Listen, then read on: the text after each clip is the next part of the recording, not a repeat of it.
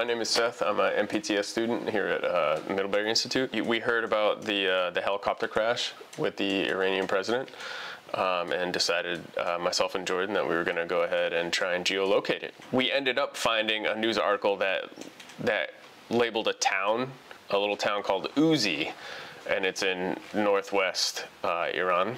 We drew a line southwest for 2 kilometers. It kind of created like a search area for us to start looking. There are images of the crash. So this picture right here is part of a CNN news broadcast using, like I was saying before, some of the CNN and other news images.